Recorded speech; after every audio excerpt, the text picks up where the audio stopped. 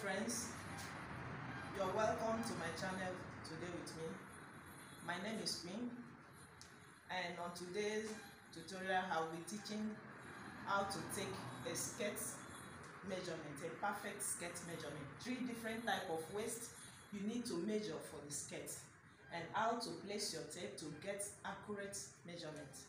So stay with me as I continue. The first step to take is the length. I like starting from length whenever I want to take measurement.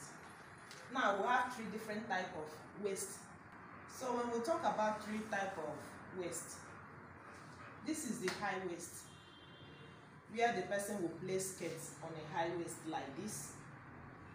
So whenever you want to take measurements, make sure you ask your client, where do you normally keep your skirts? Where do you want to keep your skirts, this skirt? So if it's a high waist, your tape will start from here to take the length. This is the high waist. Then if it's a novel, some people place their skirt on their novel, on top of their novel. Then this is the novel length. You place your tape on the novel length to take the skirt length. Then if it's a low waist, some people place their skirt on the low waist. So this is the low waist length. You bring your tape also to that place, that low waist, before you take your skirt measurement. Now this measurement is all about skirt, how to take skirt measurement. Let me show you something. If you're doing a straight skirt that has slits, whether 6 pieces that has slits, how to take a perfect slit measurement so that you will not have a funny story. So where you place your tape, it can be a high waist, it can be a novel waist, it can be a low waist. So let me use the high waist. For instance, the person says I want a slit by the laps like this. So that same time that you're taking the measurement, make sure you measure where do you want your slit to stop. It's very, very important so that you will not have issues. Some customers can be very funny. So ask, where do you want your slit to stop? Is it here? So you quickly measure. If it's 20, some people can say, I want it to come up. You place your tape from the waist point and you measure where the slit will stop. Some people say, I want it to be at the knee. You place your tape also, you take it. Some people say, I want it to be low, knee. You place your tape and you measure where the slit opening will start from. So it's to start from 20 down. If it's to start from 22 down, if it's to start from 19 down, just measure and write it down. So when you're making the skirt now, you know where you're to start your slit. As you place your tape, let's assume it's this high waist length you're taking. So you take your length from this place, you go to hip length, what we call hip length. You can see that from this high waist to the hip length is 12 inches. That is why it's good to measure hip length. It's very, very important. Don't just assume that a hip length is 9 inches we used to know, or 8 inches. You measure in case it's high waist. That is why you have to measure. You get your hip length. This person, this mannequin is 12. Then you go, there is something we call knee length. But on this aspect, knee length, if this is your knee, this is your knee, you come up by 2 inches. Like this one now is 22. From that high waist I'm placing the tape is 22 inches. This is the knee length. You don't take on the knee so that the person can walk freely. You know, when the person is walking, you need a free distance.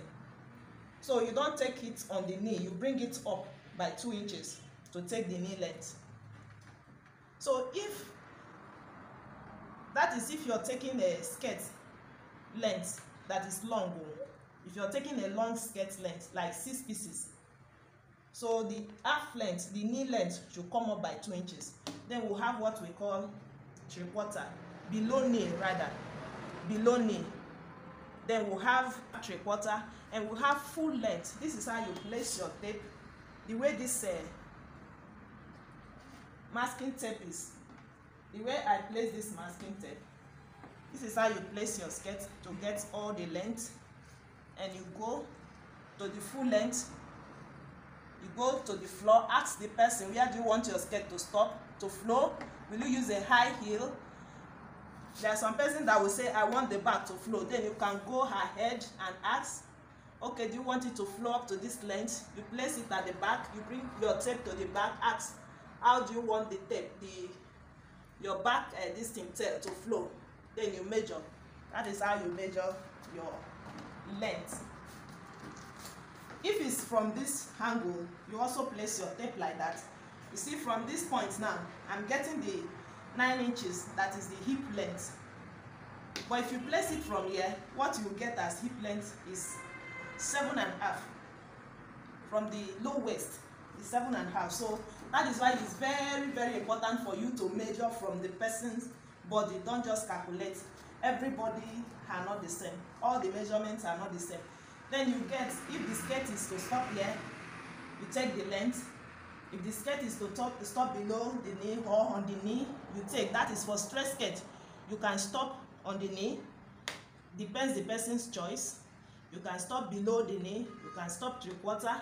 You can also go for full length. But when you're going for straight skirt for full length, you don't allow the length to go too low.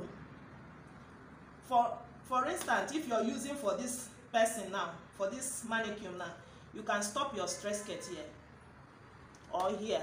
This is 39 or 38. Don't allow it to be flow. But for 6 pieces, for A-cut, for fishtail, you can flow it. Flow it according to the person's choice.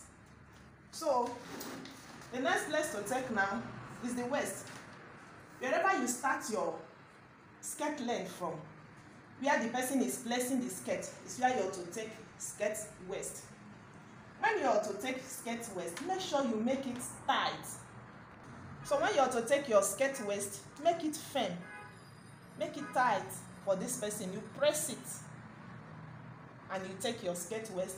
If it's this point now, which is the novel length, make sure you place your tape exact that place where you took the skirt length from, and take the waist. Make it firm. For instance, let me use my body. If I'm taking my high waist now, like this, if I want to wear my high waist skirt like this, I'll make sure I press it in. What I'm having here is 35.5. 35.5 is my high waist skirt. 35.5. But if I bring it here to my novel, you see the way I'm pressing it, I will have like 37 here, or if I press it more, I will have like 36.5. 36.5. So you make sure you place according to where you started the measurement from the length.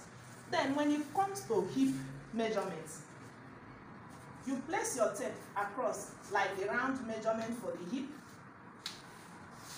You take the biggest part of the hip, where the butt, where you have the full butt, is where you take your hip circumference, like this. And how to know a perfect hip measurement? You first of all press it tight. When you press it tight, you see the number you're having. Like here, if I press it, I have 39 inches. Then I will free it by 1 inch. So that 1 inch is to help the tape to move round. Then you have a perfect hip circumference. Like if I'm taking it on my, like this,